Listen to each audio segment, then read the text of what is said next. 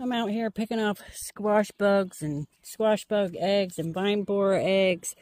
And there's one thing I've learned over the past few seasons is that in my garden specifically, I don't know, you guys tell me which one it is for you, but in my garden specifically, the squash bugs and the vine borers absolutely love the acorn squash.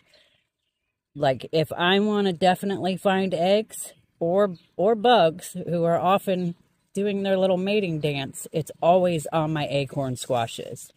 Which one is it for you guys? Do they have a certain plant that they attack the most in your garden?